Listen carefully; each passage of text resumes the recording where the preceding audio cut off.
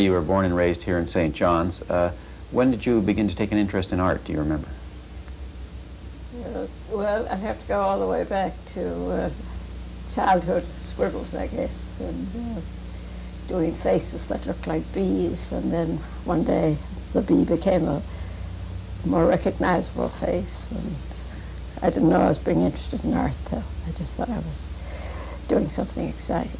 Is it a revelation to you, was it, at the time? Well, it's a memorable moment. Not often you remember your first progress from, bee to to nose, mouth. So. Were you encouraged by your family? Was there art in the family and so on? It was too soon for people to talk in terms of art. It was just a question of trying to get the family grown up, educated, and do the various things that families do. And, so, no, I would say at that time there was more of an interest in literature, I think, because after all, books are easier to deal with, and I think we all did well in English, things like that in school. And certainly my eldest brother Albert was always orating Shakespeare all over the place, and also, yes, he had a talent for drawing, and he originated the Felian magazine at Bishop Field, and it had drawings of hockey players and so on. Do you remember a time when you decided that you wanted to become an artist? Probably when I was leaving school, I think, and the interest was so intense that although I had sidetracked myself and gone to take up nursing because I wanted to sort of get this feeling of independence and being on my own. And I didn't think so much I'm going to be an artist. I just wanted to study art. That's how I thought about it then. Did you go away then at this time to an art college? Well, I didn't go away to study art, no. I went away because I just knew I couldn't stay home. I was not interested in the social atmosphere as such. And I guess, yes, art certainly had a lot to do with it, that whatever I wanted was out there in the world somewhere. And because a sister and some friends of hers had gone ahead and sort of had their apartment there and were enjoying living in New York, that was the first place I thought of. I mean, we were not Canada then, and actually didn't really didn't have my mind in that direction at all, because even the day and a half we stayed in Halifax seemed to us as a pretty dull sort of place. So some people think the idea of going on to New York sounded much more interesting. And what did you do in New York? What time was this, by the way? What year? The early 30s, I would have to say. In all honesty, I have to say it's early 30s. And you did what in New York? You found an art college, did you? Or? Well, no, it didn't happen that way. You see, I was still working off and on in the hospital. The hours had become 8 hours, and we could take any hour. So I would take, when I found where the art, first I tried the night shift for art, and didn't like it too well. I wanted to get into daytime art, so I preferred then going to what they call the twilight shift, the 4 to 11 or 4 to 12 shift at the hospital, which was much more convenient, because then I had all morning and part of the afternoon to get over to the art schools, and also there was a lot of time off in between, so because I was decided to do private duty rather than be stuck in the hospital, and so being the time of the Depression, there was a lot of time in between, and that fitted quite well. Mm-hmm. Do you remember being influenced by any particular school of art or artists at that time? No, just really excited by having the first models, first live models, going to the museums, drawing from casts, because it was too early. The teacher who I think, I guess, influenced me most, because I was with him, he broke away from the WPA schools where we started, because all these schools were free, and his students became very devoted to him and his teaching, and they persuaded him. That's how his really first studio started. They persuaded him that he had enough pupils, enough followers. And I was quite impressed that they approached me as one of the serious students who could be part of this group. So that was, the influences then came from his talking very much about what he called, never mind the the try to draw apples and things like that.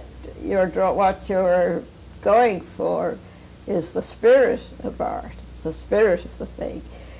And that came, I came in for a lot of teasing later at home when they couldn't quite make out what I was trying to do, and say, well, never mind, we understand it's just the spirit of the thing that matters. Were you selling anything of yours at this time? No, it's the last thing in the world any of us thought of was selling anything, because we didn't think such things were possible. And even, good artists weren't selling anything at that time.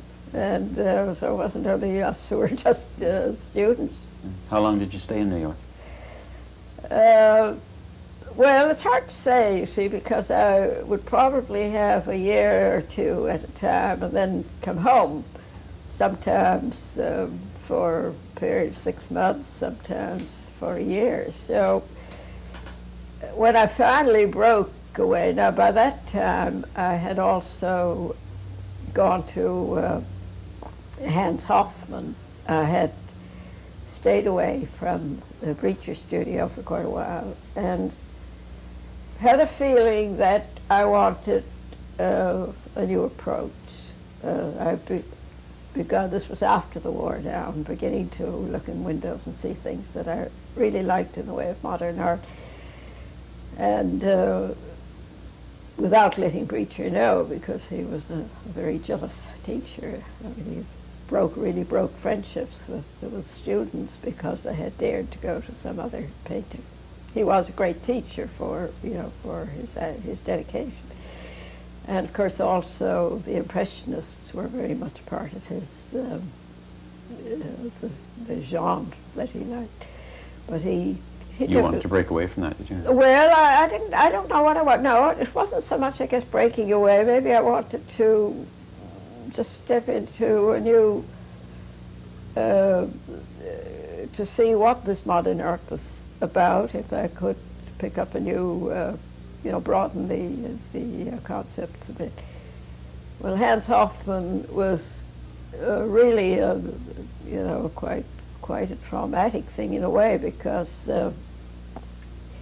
his students, when I went in, nobody told me exactly what it was going to be, so I'm faced with a lot of people working with a model, but not drawing the model. They were drawing squares and triangles and standing back, going this way and that way, and then I was hearing terms that I hadn't heard before, such as, well, Hans Hofmann was famous for the phrase push and pull, which was, the tensions between forward and backward, the sense of plasticity, which, when I did grasp it, made quite a difference to, what I did after that was quite confused, but at least I was beginning to understand that there was a form within the composition, with what you did with the picture space, as well as the form of a hand or a bottle or something like that, you see. And it was also a concept that not only applied to what the modernists were doing, but also you could go back into history with it as not the early Christian art, but later in the Renaissance, when I gather, I suspect most of the Renaissance paintings, while they were religious because of commissions and things, and that was the thing to do, But they, you know, the reason so many of them were so different is because they were all trying their own ways of moving in and out of the art process. Did you feel that you had exhausted the scene in New York? Is that why you left? You know, you could never exhaust the New York scene. I may have come to a point in New York where, well, there were other influences there too. I was offered, my brother, who had been in the Merchant Navy, had the idea that it was time we saw Europe, and he also was rather keen on see what I would do with a year on my own in Europe with just art, and not any feeling that I had to earn a living or anything like that. I had a very strong feeling about independence. So this was really the beginning of breaking away from New York. But I mean, New York has become run down, but there's always, I'm sure there are other parts of the United States that are also equally exciting to be in. But to me, I had thought really of New York as really a second home, see, because I knew it so well. But once I got over to Europe, I mean, the 1 year, you know, worked into another year and a year beyond that. And then, of course, I was exposed to all kinds of, you know, to get your first day in Paris, all you see are great big signs all over the place. You know, this art exhibition on here. I mean, the whole place was just so full of art that it was quite exciting for another reason.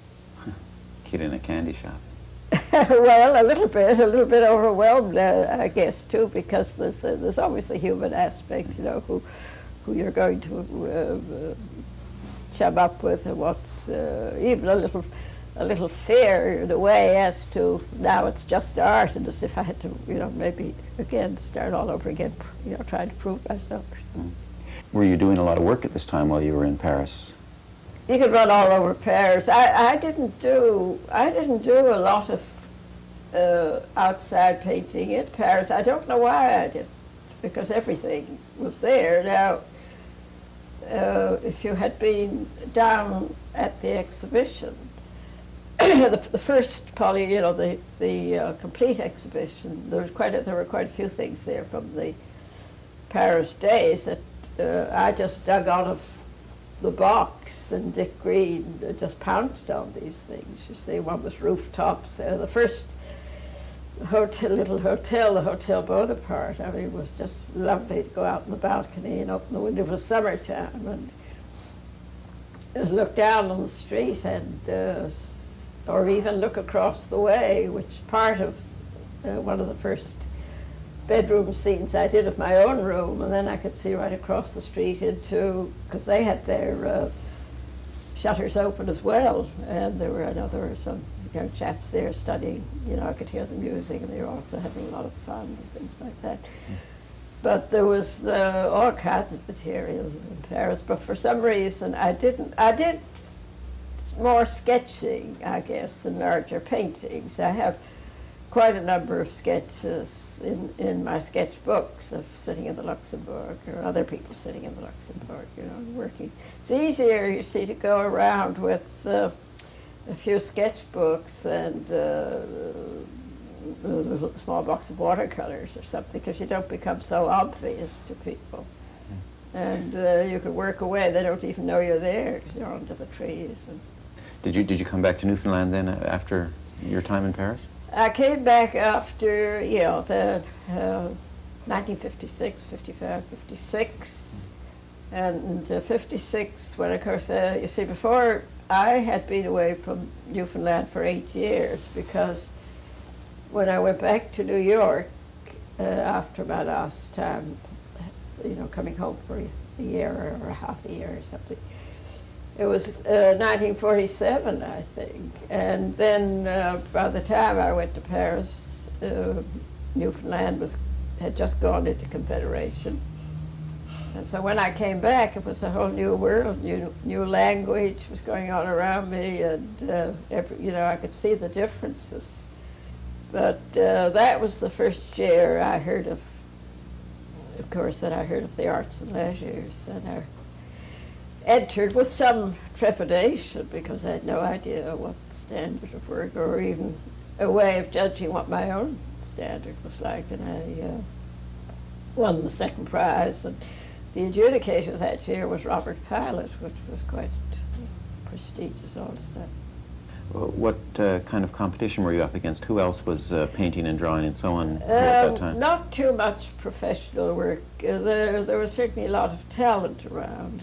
Gary Saunders, who was in the forestry, he was showing a lot of talent. He, in fact, got the first prize that year. I got the second.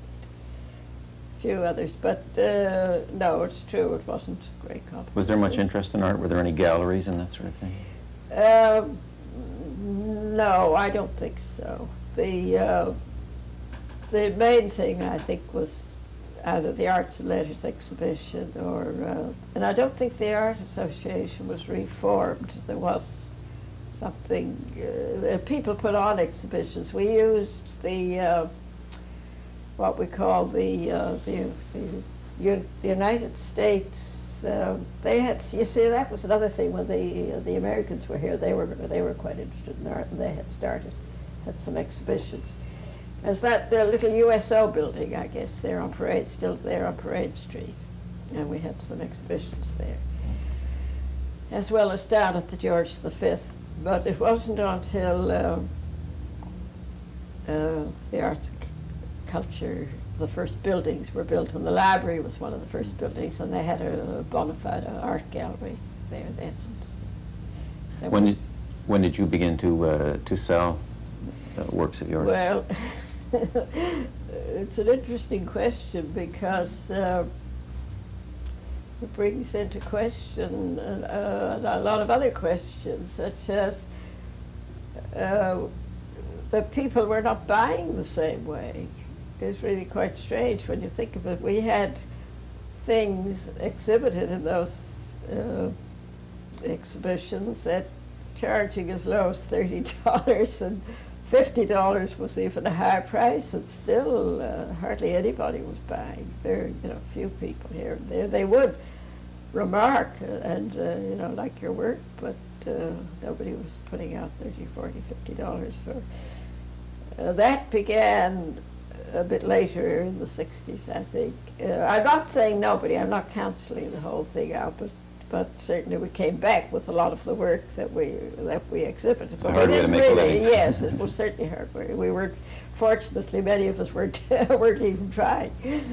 But I should say that in between there somewhere, because when I came back in '56, the Shepherds had opened their school, so to be fair to them, people were beginning, to work under good tuition at that time, and they also had exhibitions of their students' work. What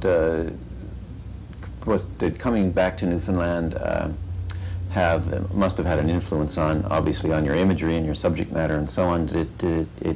How much did it influence you as an artist? Coming back, not just the social atmosphere. Yes, no. You mean everything? Yes. Well, I think I was kind of glad to be back in a way. It's a lot of glamour to talk about moving around. I didn't just stay in Paris, of course. I moved on down. One of the things I learned away, and I have a sort of essay started on that, which maybe one day I'll try and pull together, I don't know, that I used to think at one time, especially before I went to Europe, that it was enough to say, well, gosh, so-and-so was in Paris, London, Rome, or whatever. But when I got there, I found that these were quite often just jumping off places, and it was very unnerving sometimes to find somebody had just been off to Spain or somebody else had been with me or somebody, and you thought, well, what am I doing here? I was beginning to feel I was just as much in a rut in Paris as I was in New York or anywhere else. And so the urge to go was very strong. And Continue. See other places. Well, you had the opportunity to do so. So I spent, I guess, Italy and southern France was one of the longest times I was out of Paris. And I mean, wherever I went, of course, my companion, apart from meeting people on the way, was your sketchbook. And that's how I accumulated so many sketches that a number of which are glued into my scrapbook over there, which shows how little I thought any of that was going to be.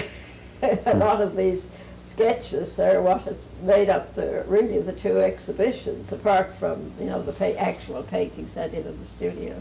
Did you think that after this sort of glamorous experience in New York and Europe and so on, that you would find subject matter here and back home? Well, yes, there's no trouble about subject matter in Newfoundland. There's no, so if you're really interested in art sounds kind of, a little bit something here that I don't want it to sound like. Everybody, of course, loves scenery, and I mean, it's always beautiful, but you can put up, there's sometimes just the way the light falls on some still life on the table, and it's the light. I mean, it's really what makes it exciting. When did you have your first one-person show? That was in 1982. That was the one Edith Goodrich encouraged my young friend, Joe Carter, to put together. You had to wait quite a long time then for your... Well, I didn't have to wait because she was waiting. She wanted me to have the first show 3 years before that, you see. What was the public reaction like, and what were your feelings regarding it? They were mixed. There was always the fear, of course, is it going to be a flop? And yet people kept saying, even before I got, had the courage to go up by myself the day it opened to see it first, I had to have other people telling me, it's great. You see, very exciting.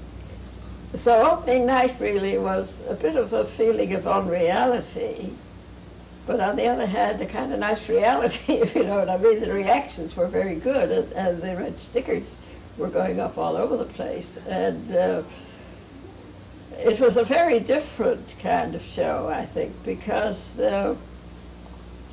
it wasn't all one thing. Were they works that you'd done over quite a period of time? Over quite a period of time, yes. Going back to these early ones of the things that you may see behind me here, the Chesterfield, or behind the Chesterfield, rather, the early paintings that I started at the Breacher Studio. What about your most recent show then at the Pollyanna Gallery? What kind of a change? How different was that? It wasn't terribly different because they were still sketchbook. It was interesting. Excuse me. Yes, there were some of the later ones that I was doing in watercolors in Newfoundland, and some that were very slight. Just a bit of pen and ink and a little bit of watercolor that I hadn't thought of at all as, well, I never think in terms of a finished picture, but I didn't even think there was enough there, to put in a frame. But they were the ones that people seemed to like very much, but otherwise it could almost have been the same kind of exhibition. The only big difference, which was more by accident than design, was that the earlier one had a lot of animals. I loved painting and drawing, rather, at the zoos in New York and in Paris. And cats, of course, all over the place. I have a cat in every language and in every sketchbook. But they went very fast. I don't think one of these animal drawings was left, but in this one, for some reason, they didn't get into the show, or I didn't put any in. What about sketching and drawing and painting now. Do you have any plans for any show in the future? Or no, I don't. Well, you know, galleries keep opening. They keep calling me the Sparrow Gallery. Has just hired Emma Butler to be the manager, and Emma was there. And then I thought, well, here we go again. You see, she went to the cupboard and said, oh, I see a lot of these things that I like. And went off with a few things. But then she phoned me later and said she wanted to open in early November, but she said, I'd like a 1985 painting. And I said, well, so would I, but I don't know whether you're going to get one or not. So I don't know. I think I'm holding off now because I'm not sure whether I'm going to be able to pull it off or not. So. Well, I guess we'll all just have to wait and see. Yeah, I think so. Thanks very much for talking to me today. Sure.